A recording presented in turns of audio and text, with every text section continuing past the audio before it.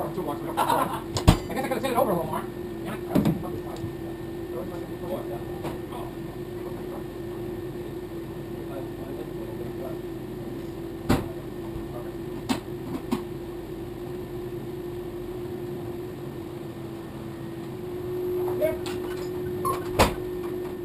You would not believe the difficulty it has been to get this gas tank out of this bucket truck. So as you can see, I've got the thing jacked up in the air in the back.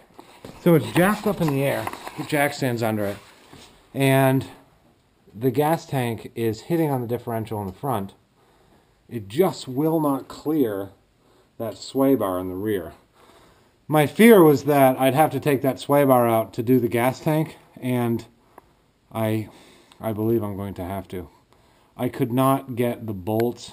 I could not get that nut off on the bottom. I broke my breaker bar trying to get it off. So this is absolutely as high as I can go. With the bucket is hitting the ceiling. So what I'm going to have to do is let it back down, move it forward, and then go up in the air with it. High enough. I mean, I don't have much more with that jack, so that's going to be interesting. But I got to get it up in the air enough to let that gas tank drop down and to get the new one in. It's been a nightmare. All the bolts are rusty. It's really crispy under there. So anyway, I got to get another sending unit, so I'm not going to finish this today anyway. But bucket truck, gas tank, started.